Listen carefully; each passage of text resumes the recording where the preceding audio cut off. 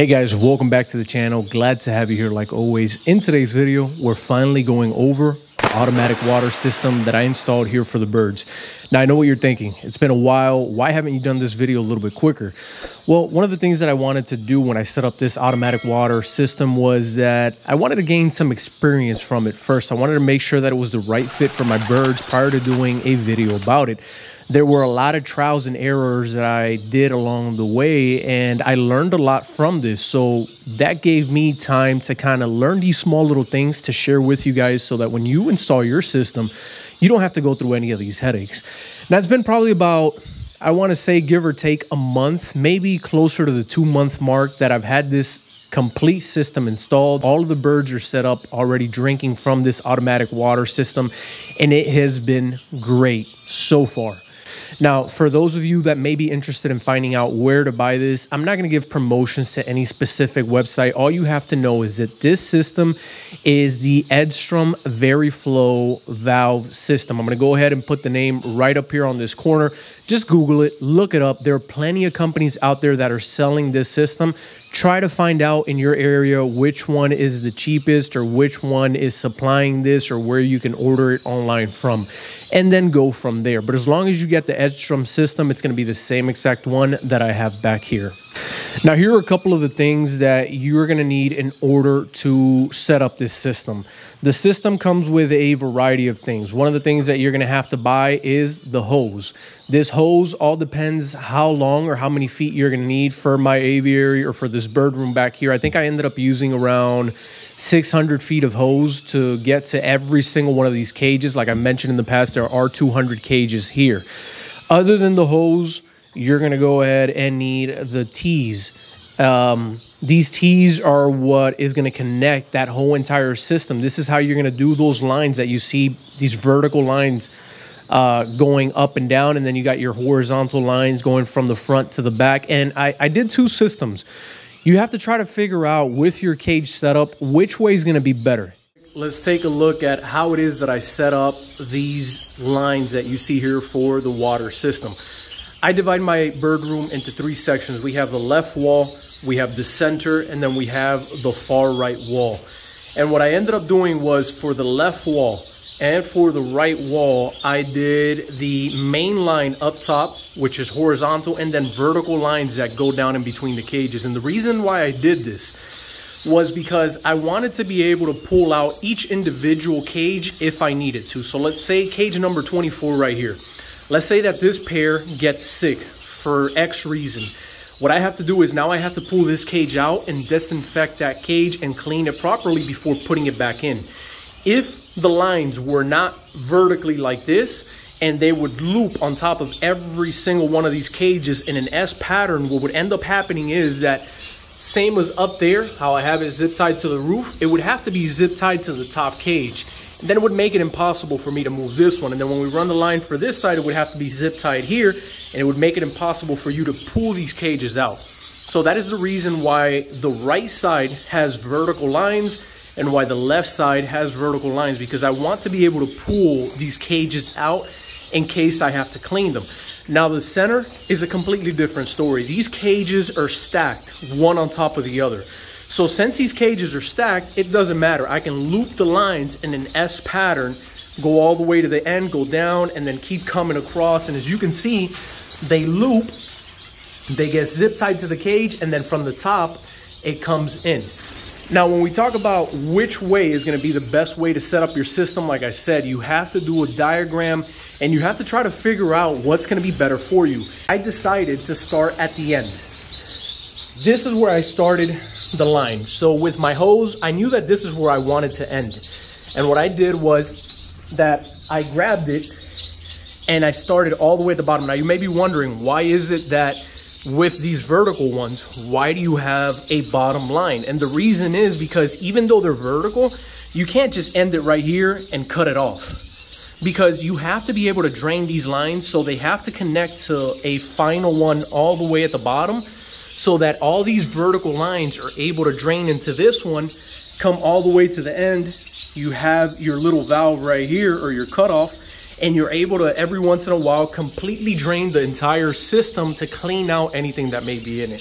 So this is where it ends. I knew that this was gonna be the end, so I started to run my line through here, and I started here.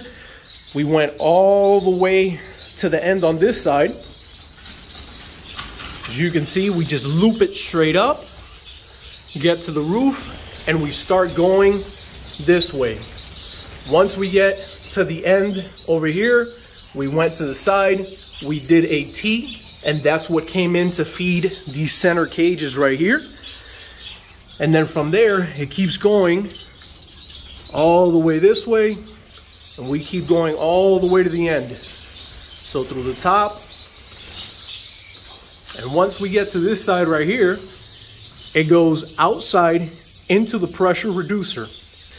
Now, when you do this loop, you also have to put a T for the first vertical line that comes down, and then that one goes all the way through to the end where it has another drain, and it ties every single one of these vertical lines, ties down into this bottom one, and then we're able to drain the system through there as well. So if you decide to go vertical, up and down, you need to have a bottom line, which is going to be your drain for all of the lines. That way you're able to every once in a while drain the system.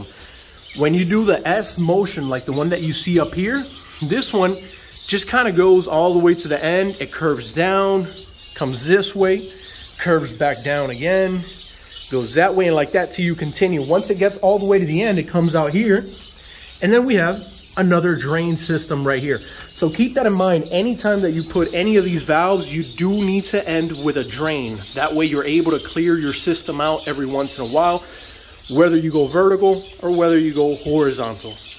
The valves are another thing that you're going to need, obviously, and these are the valves themselves.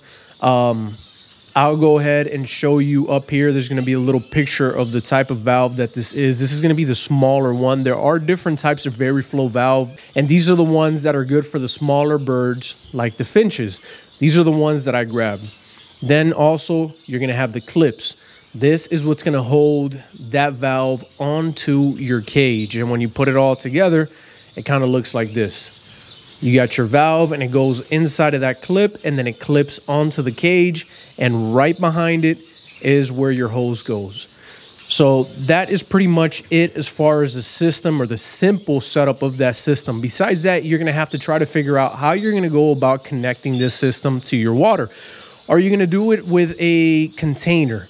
If you're going to go with a gravity-fed container, then you have to grab, or you have to buy a 5-gallon bucket or something that's bigger than a 5-gallon bucket, and you need to set it up higher than your aviary so that that water can be gravity-fed into the cages. And if you decide to go this route, you're going to need a couple more things. For example, you're going to need, for that container, a plunger. And what this plunger is going to do is that you're able, or it allows you to connect your hose to the plunger, and it goes inside of your container, and it almost works just like the plunger from your toilet. Once the water level reaches a certain point, the plunger goes up, boop, and it stops the water flow from coming in. Once the water in that container starts to go down because the birds are drinking, it goes down, and then it activates the water being fed in there again. That way you don't have to continuously worry about adding water to your container every so often. So that is a great thing to buy if you're going to do the gravity fed system off of a container. Another thing that you're going to need for the gravity fed system off of a container is the valve that comes out of your container attached to the hose that goes into the bird room. So this is a small valve that they also sell for this system, and it allows you to open a hole in your container. You connect this to your container, you connect it to your hose, and then this feeds into the bird room. So this is also something else that you're going to need. Now, if you decide to go the route that I did for my bird room, I didn't go the container route. The reason why I didn't go the container route was because I didn't want to have to worry about cleaning a container. Unfortunately, depending on where you put this container, if you have, for example, my outdoor bird room, the best place that I could have placed it was up on the roof. And up on the roof, this container was going to be getting direct sunlight. So the water was going to be heating up. It was probably going to be very warm up there. That would have become a problem. Also, over time with that sunlight, that container is going to gain some algae buildup or some goop, or it's going to get, you're going to have to clean it out every so often. So I decided that the container wasn't the best option for me.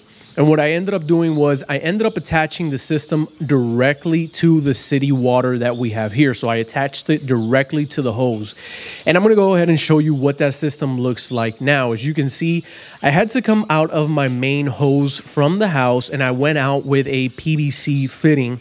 And I went with this PVC fitting and I kind of looped it around the side of the house. It was 1/2 inch for those that are interested in knowing what PVC type this is. And I kind of looped it around. Before going into the bird room, I added 2 filters. The reason for adding these 2 filters were just as precautions. The city water that we have here is very clean. It's very good, but every once in a while, if they're doing work or whatever the case may be, you don't know if you're going to get any sediment inside of this water.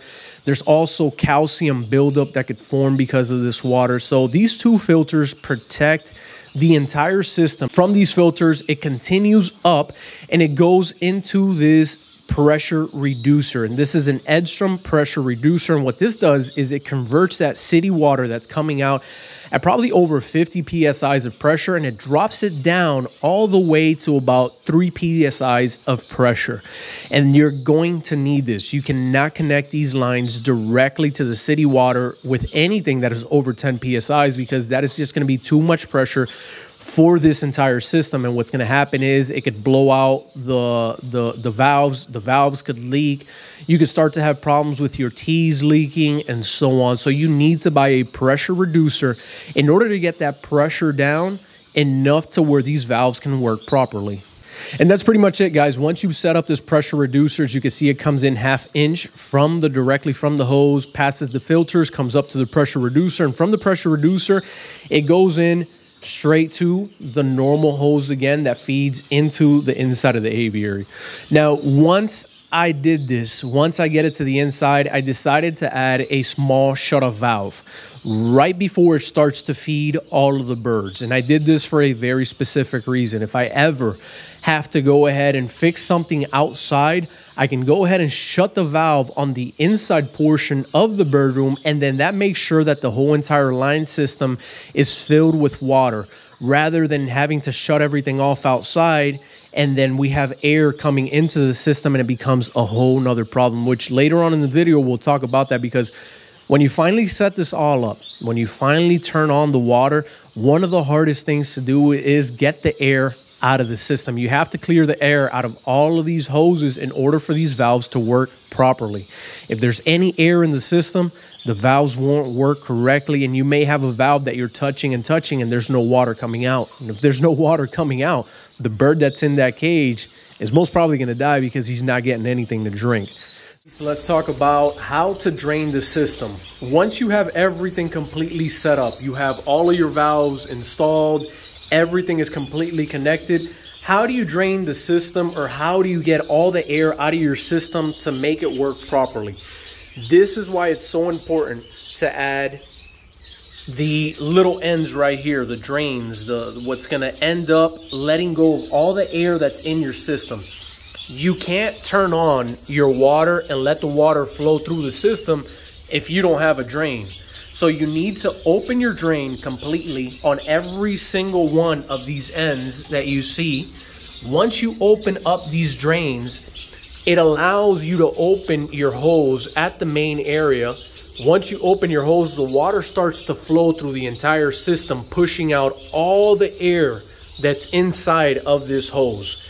Once it pushes out all the air, and you come over here and you start to see that water's coming out of the ends, out of the drains, you're able to go ahead and shut them off, and you know that for that section individually, all the air has been put out. If you don't add these drains, if you don't add these end caps right here, you're not able to drain the system properly of all the air that it has inside of it. So make sure that you always have these things, because not only do they allow you to drain water that you have in the system to keep the water clean inside of your system, but in the initial stages of getting water to all of your lines, you're going to have to go ahead and open these to make sure that as the water comes in from the front, it pushes out all that air out of all these lines, and that air is going to come out of that section. Once it starts to release water, you go ahead and you shut it back up again, and then that's how you get water to every single one of your valves without having any air in your system at all. That's pretty much everything that you're gonna need for this system to work. Now, all you have to do is decide, do you want to go with the system that gets it directly from the hose, or do you want to go the route where you get a gravity-fed tank, put it on top of your bird room, and then let it work that way? It's all up to you, whatever works best for you. I decided that for me, the best method was obviously directly from the hose. I never have to touch it again. I don't have to worry about cleaning a tank.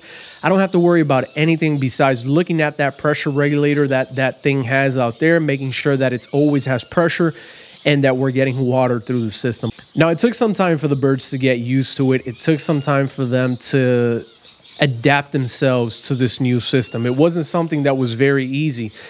As you can see back here, there's a lot of cages. So when I decided to make the switch, I didn't switch everyone at once. It was going to be too difficult to monitor everyone, and you could lose a lot of birds if you're not very careful.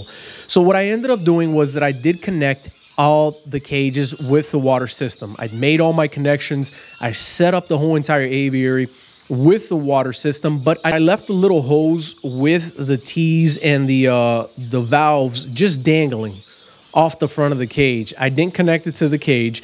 And then little by little, I went by sections. I started off with this wall on this side, and I would do 8 to 12 cages at a time. And I would test it out. I would take out their water cup. I would install this small little valve in the same area where they had their water cup, and I would monitor the birds. Now, every single day, I would go up to those cages, and with a small little prong, a little metal prong, I would touch the little tip, that little tip that you see on the center right there. I would touch it to the left and to the right, and what that would do is it would leak. It would cause water to fall from that valve, and the birds inside of the cage would see that. Little by little, they started to become more interested in this water that was coming out of there, and once they lost that initial fear of this strange new thing hanging off of the side of their cage, they would go up to it and they would drink water. Now, some of the birds were very quick. I noticed that the Gouldians caught on extremely quick. The starfinches caught on extremely quick. But there were some of the smaller birds, for example, the owlfinches, those had a very hard time getting used to this water system. Some of the masked grass finches also had a hard time. And then the Africans, we're not even going to talk about those because some of them, they never wanted to learn. So you have to be extremely patient while doing this. And usually the first day, even if the bird doesn't drink water, you're not going to notice much of a change. They're going to be tight feathered. They're going to be happy. They're going to be good. One day without water is not going to hurt your bird. On day 2, you start to notice them a little bit weirder. You start to notice the birds that are not really drinking too much water. But on day 3, that's when you really can tell who has not wanted to drink water from this, and that's when you have to act. By day 3, some of the birds didn't want to drink water, and what I had to do was I would grab the bottom portion of the tubes that I use to give them water in the past. I would fill it up with water, and I would put it directly below the valve where they have to go and drink water. Right away, they would come to this because they're used to this, and they would drink water from there, rehydrate themselves, see the valve. I would touch the valve again with the little metal prong to make sure that it would leak, and they would notice this. And little by little, these birds started to get used to the fact that water was coming out of this small little valve. So it did take time. I would give them about those sections of 8 to 12 cages. I would give them about 5 days. After 5 days, when I noticed that everyone was drinking, I would say, okay, these guys are good. Let's move over to the next section of 8 to 12 cages. And little by little, I did this, and it took probably took about 2 months. 2 months or a little bit more to get everyone back here situated, drinking from these different types of little valves. I keep forgetting the word valve. So it took some time to get them used to drinking to these valves, but I have to be honest with you. If you're going to make this change, if you're going to buy these valves, I highly recommend it. It saves me so much time. I don't have to worry about water anymore. One of the biggest problems that I had in here with these water containers was switching them out every 2 days or so on. And not just switching them out, because you can't just grab that container, toss the water out, and put fresh water in. These containers, over time, they build a calcium deposit around the rings. They build a gook, like a gunk, this it almost looks like a white booger that gets created around the edge. So you have to clean these containers. You have to take them all outside. You have to put them in a container or a bucket with water and Clorox to make sure that you sanitize them. Then you fill them back up and put them to your birds.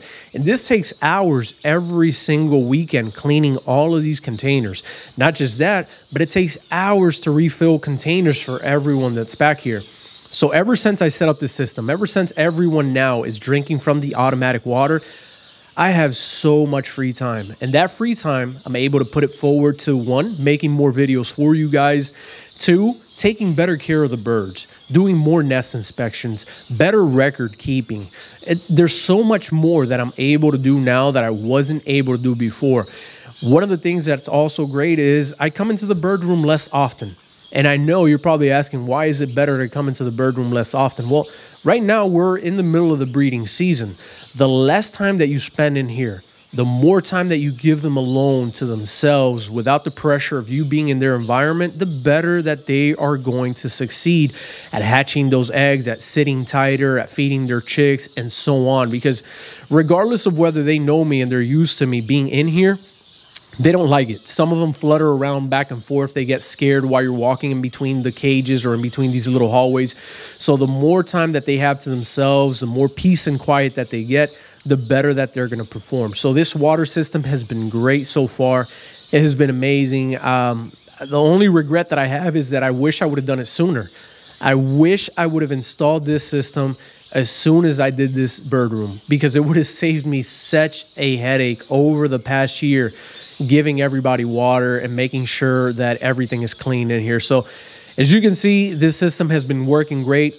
Now, as far as problems that you may encounter, let's go over those before we end the video, because there are a couple problems that you could encounter while you set up your system. The number one problem that I had was birds not wanting to obviously drink from this valve system. You have to be very patient. You have to keep an eye on them. Like I said, usually the first 3 days are going to be the most dangerous, crucial days. Keep an eye on that bird. Make sure that they're drinking water. These valves, you can regulate them. If you twist this portion to the left, it loosens up the ability of water to come out. So it is easier for the water to come out when they hit that little thing right here. So when I would put this valve system into the cage for the first 3 days, I would give it a quarter turn to the left. And what this would do is obviously it would make it easier for them, because once they would touch that little tiny plunger that it has in the center right here, the water would just squirt out. It was easier for them. The only problem with this is that the bottom of your cage is going to be full of water by the following day, because these birds, sometimes they like to play with it. They don't know how to control it yet. They're learning how to touch this thing, and some birds will sit there and hit that little plunger and just hold it, and water's just squirting out and squirting out and squirting out, and it's going into the bottom of your cage. For some of the ones back here where I have the paper roll system, it just completely drenched the paper roll system, and that water would fall into the bottom cage, and it would fall from that one onto the following cage, and so on. So the beginning was horrible. It smelled like wet birds in this bird room for a while until they got used to it. But once you pass that week mark, once it's been over a week and you notice that that bird has learned, you can grab your valve again, you give it a quarter turn back to the right, and you shut it to the tightest setting that it has. And now it's a little bit harder for them to get water out. Now they're going to hit that little thing right there, and as they touch that little thing, less water will come out, but it's going to be enough for them to continue drinking. And now you're not going to have that mess that you normally had while you were teaching them to drink that water. So that's one of the reasons why I like this one so much, because it is a very flow. You can control the flow of the water that comes out of these valves by turning it to the left. More water comes out, obviously. By tightening it to the right, less water comes out. If you notice that your bird at any point has droopy eyes, they start to get sad eyes, they start to get droopy, their wings are a bit droopy, go ahead and give them some water. Put a D cup with water, put their normal water container back inside of that cage, let them hydrate themselves up, because if you don't do this, they will end up dying. It takes some of them time, so be patient with them and you should be fine.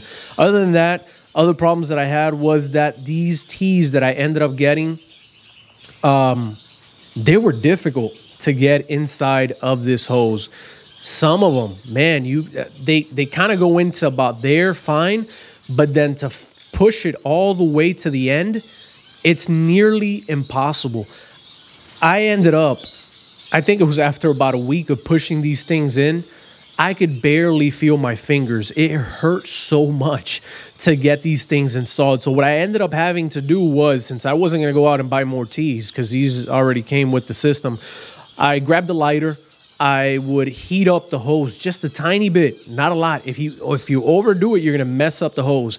Just a tiny bit, you heat up the hose to where that rubber gets soft, and then this thing would just boop, slide right in without any issues whatsoever. After the whole system was installed, there were a couple of tees like this along the walls of the system that were leaking a bit of water. They had like a tiny little drizzle of water, and I didn't know exactly what it was. I went out to my pressure regulator. I saw that it was shooting a little bit over 5 pounds of pressure. I reduced it to about 3 pounds of pressure, and then those leaks stopped, and over time, I've had no more issues. The only other issue that I have had over time with these valves is that, unfortunately, some of these birds like to eat the seeds, and they like to wet their seeds. So they'll grab a seed, they'll come up to the valve, and inside of that little hole, they'll stick a seed because they want to wet that seed to soften it up. And what happens is sometimes the seed will get stuck in there. It presses that little plunger to the side, and I come in here in the morning and there's water just bloop, bloop, bloop, just leaking from these things. And we have a small little puddle on the floor. And I'm talking about small. It's nothing big. But it is a headache. It is something that you have to watch out for. You have to inspect these every single day. I go through the cages and I kind of just take a look at them. Not every single one of them, but I just take a look to make sure that none of them are leaking or causing any sorts of puddles or that any are stuck. But that is very minimal compared to what I would have to do before filling up water containers. So I'm willing to do it. It doesn't bother me one bit. I really hope that this video was helpful for you guys. I hope that you have learned a little bit more about how this automatic water system works. Remember, it is called the edstrum Aviary Flow water system. You can buy it in a variety of different locations. The manufacturer is Edstrum. Now, obviously, there are a whole bunch of different suppliers or websites that offer this for a variety of different prices depending on your area. So just Google it, try to find out who has it in your area, and go for it. So far, it has worked wonderful for me, and I have nothing but good things to say about it. So I hope that you've enjoyed the video. Like always, if you did, remember to hit a thumbs up, like, and subscribe, and we will see each other in the next one.